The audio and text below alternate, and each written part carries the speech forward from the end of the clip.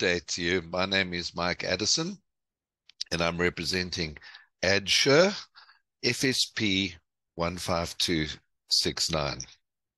Okay, so today I'm going to speak a little bit about geysers from an owner's perspective, just to give a little bit of background. We have quite a lot of material on this YouTube channel, so please, have a look. We have a full 1 hour presentation on geysers, which is quite comprehensive, and a lot of research went into that one. And then we have another 30 Q&As. They're little 1 minute or 2 minute Q&As.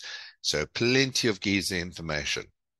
So in this summary, I'm just going to go through some basic stuff for owners when it comes down to a claim. Okay, so I think we start off with what the rules say. If you look at Prescribed Management Rule 31 in the Sectional Title Schemes Management Act, it says something quite interesting. It says that notwithstanding that a water heating system forms part of the common property and is insured by the body corporate, a member, that's the owner, must maintain, repair, and where necessary, replace such installation that serves that member section.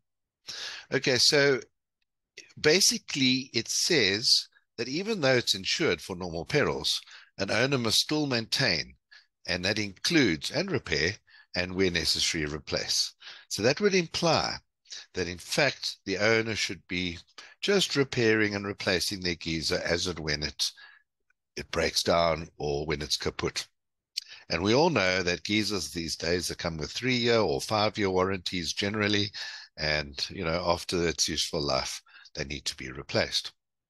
The insurance companies, however, for a long historical, and I'm not going to go into the history of it today, but for good reasons, they've actually introduced geysers and they've included a little section in the policy, which is not usually actually in line with normal insurance principles, but they will maintain the geyser for you. In other words, from the point of view when something is wrong. So, for example, if there's a new element that's needed or the geyser needs to be replaced because of wear and tear, the insurance company are actually replacing and repairing geysers for owners. Just always remember, though, strictly speaking, it shouldn't be there. And so, therefore, the point I'm making is I consider geyser insurance in the sectional title environment to actually be bonus insurance. That's when they're repairing geysers and replacing geysers. Okay, so insurance companies moved to this for good reason, mainly so that they could actually manage the geyser claims. They don't have to send loss adjusters out to say no every time. They rather throw it in under certain conditions. And actually, it's had a very good impact, provided that these things have been managed properly. So the insurance companies do what they do is they impose a limit. So for a 150-litre geyser right now, a limit would be between 8.5 and say 9,000, 9,500 rand is the more recent type of limits that the insurance companies are providing. And plumbers that work with the call centers can install 150-litre geysers generally within those limits. And a typical excess for a geyser, anything from 2,000 to 3,500 rand, depending on that particular scheme's claims ratio. If you've got to keep the premiums down, you want to keep the premiums down, then the excesses are there a little bit to manage it, and we can find a balance. Do take a look at our a little clip on claims ratio. The claims ratio video will actually give you some more insight into how claims ratio affects things. Okay, so when you look at a hot water cylinder or a geyser, the insurance companies will consider the tank itself generally to be a geyser, and the insurance companies will cover usually the components and pipes up to 1 meter on either side of the geyser tank. So you've got your tank, and then they will cover on either side. However, interpretation by most experts over the years, not always so, some of them change their minds, but generally the feeling is that where the cold water enters the tank, and then where it, and then all the way to the tap or the device in the house is part of the hot water system. Okay, so the hot water installation is deemed where the cold water enters the tank and then where it exits into the bath or shower and so on. Okay, so that has been the general train of thought over the years, and there's a little diagram, as you can see, that indicates the red area indicating the owner's responsibility, and the cold water pipe end coming up until would be the non-part of the geyser. Okay, so how would you know what is covered and what isn't covered? Well, very typically, the geyser itself, as I said, the tank and all of the components within 1 meter. There are one or two little exclusions. For example, the anode, which is a self-sacrificing device. Insurance companies don't repair. That's something that you just need to replace yourself when it's worn out. And they also won't pay for isolator switches generally, that being deemed part of the electrical reticulation. Some of the insurance companies will throw it in here and there, but actually it's not usually part of the geyser. And also anything on your DB board, it's far away from the geyser. Okay, so your geyser, the tank, the element, the thermostats, the bits and bobs, the valves and things that are around your geyser. When they go, the insurance company will usually cover it.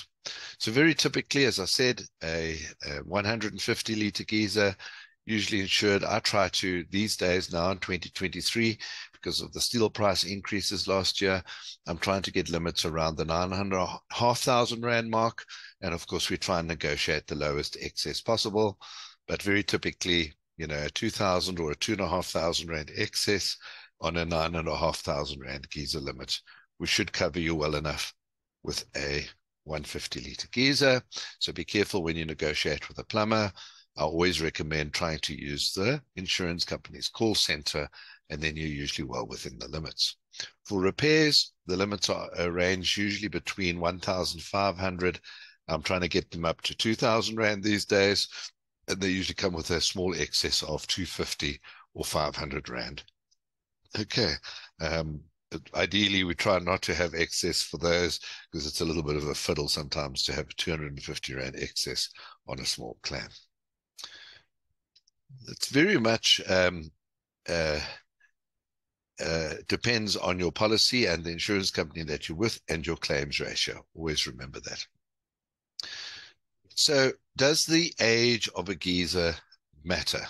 Well, the age of the geyser does matter, because if it's over the 5-year warranty period, then it's insured.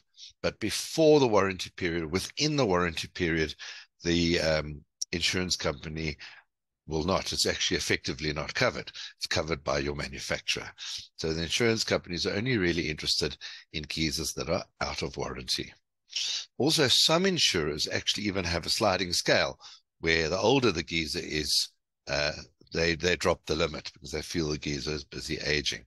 But the insurance companies that I mainly work with just have a flat limit. If the geyser is 20 years old and now it's kaput, you get your 9,500 Rand geyser installed.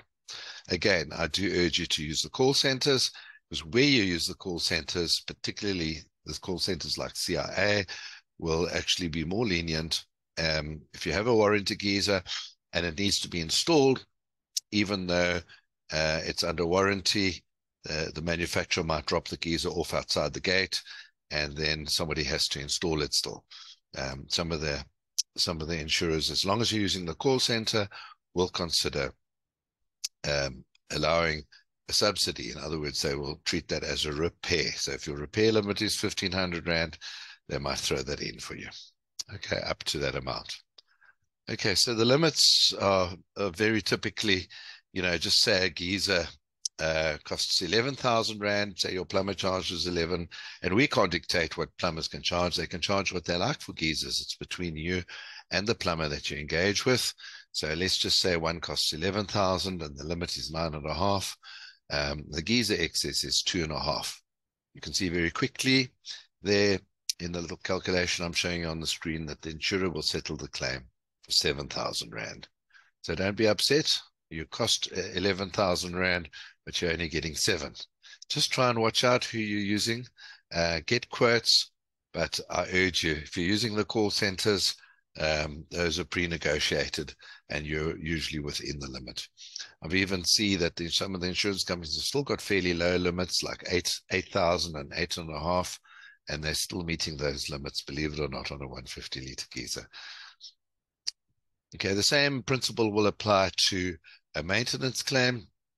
So if the plumber's invoice is for 1,850 and the limit is 1,500 and the excess is 250, you would be settled 1,250 Rand. Okay. Now the question is, who would pay for that excess? Okay, the excess being the first amount payable. Well, in sectional title, there's a rule 23.2, which states that, so by default, that's assuming you're using the default rules, then the geyser is normally paid for. Sorry, the excess is normally paid for by the owner. Why? The owner, 23.2 states that the owner pays, well, whoever is responsible to maintain an area is responsible to actually pay. So if we look at rule 23.2, it says that whoever is responsible to maintain a certain area or part of the building would be responsible to pay the excess on that. So Rule 31 makes the owner responsible to maintain.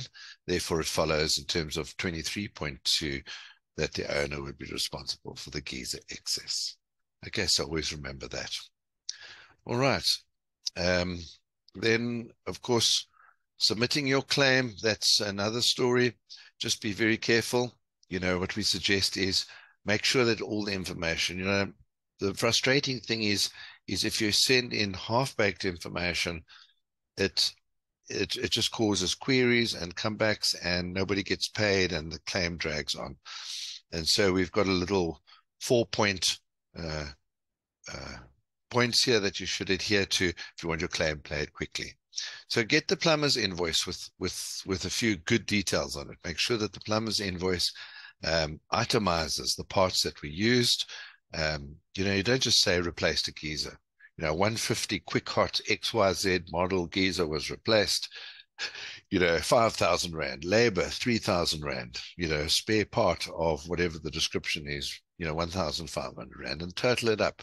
Then the insurance company can see that it's you know, reasonable.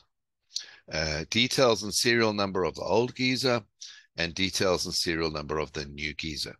Why do we need that? Well, why does the insurer need that? They just want to check from the serial number. They can tell how old it is and whether it should have been under warranty. Before and after photographs are always ideal. Take a before photograph and an after photograph. Before, you can see that there was, in fact, damage and everything was completely out, even video clips. And then after photographs with the new tags can prove that everything was done and everything is done properly. Certificate of compliance where required. If you're using the geyser call centers again, the insurance companies are not necessarily so strict because the insurance company are taking responsibility for the workmanship because they installed the geyser. So, you know, where you've got the insurance company involved, that's fine through their call centers. But when you're using your own plumber, try and get a COC just to satisfy the insurance that the job was done properly. And then detailed quotations or invoices for any resulting damages. You know, and it's no good just saying, oh, my ceiling was damaged. Well, how big is the ceiling? What area of the ceiling needs to repair? Do they need to paint it? You know, what area needs to be repainted? How many meters of cornice do they need? How many square meters of ceiling board, rhino board, you know, etc. Okay, so just be more descriptive with the resultant damages, and then, of course, submit it as soon as possible via the managing agent. The claim, and obviously with a signed claim form. Okay, so then, you know, a question that often arises that owners have is, can I upgrade my geyser to stainless steel, for example, or maybe put solar in or whatever? The insurance companies are usually pretty okay. This is your quote for a normal replacement, and then you also provide a quote for your upgrade, and then the difference you would pay. That's usually easily negotiable and easily handled. and obviously much easier handled if it's done through the insurance company's call center. We think it's a good idea to always upgrade to stainless steel when you can. You know, stainless steel geysers are going to last for a very, very long time. They even have guarantees, warranties up until 10 years. But, you know, I believe that the stainless steel geysers are going to last much longer. With the current 5-year warranty geysers, you know, I'm not saying that they all pop after 5 years, but, you know, let's face it, 5 years, 5 years, 5 years. I'd rather have 10 years or 20-year geyser, and I'd rather pay an extra 2,000 Rand to make sure that my geyser's there for a long time.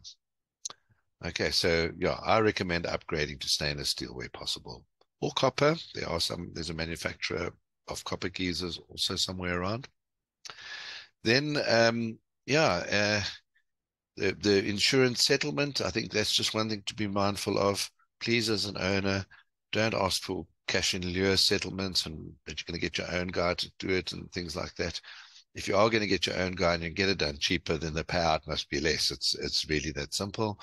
But legislation requires that the insurance company pay the money into the body corporate's bank account. They're actually supposed to pay it even into the reserve fund, but that's really not practical, so they must pay it to the body corporate's bank account.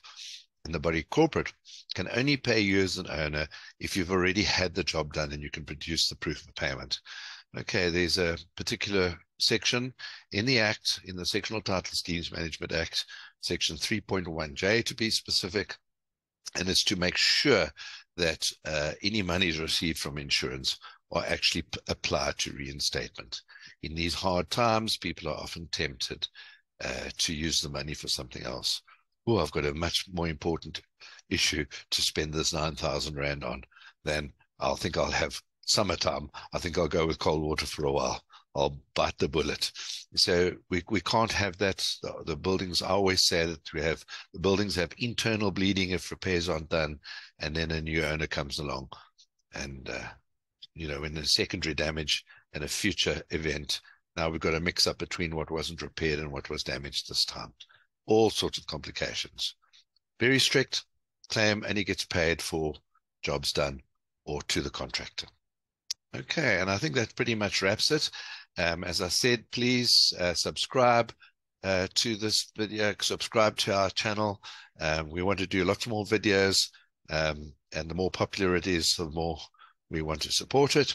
And of course, much more on geysers. As I said, there's 30 good questions. There's probably all your burning questions are probably there somewhere, and a 1-hour explanation more about the stainless steel geyser, all about the different components and so forth. And you can see that right here at one of the previous videos. Thank you very much.